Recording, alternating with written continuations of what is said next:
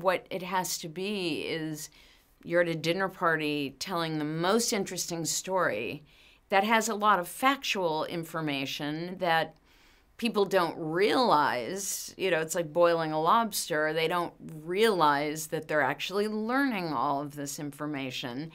And people love facts. People love facts.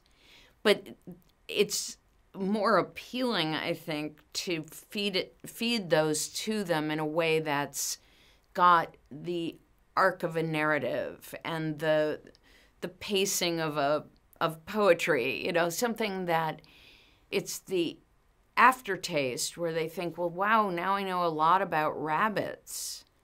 And yet really I just started reading this because it was like a suspense story about this pandemic, but in fact you get lots of factual information about rabbits.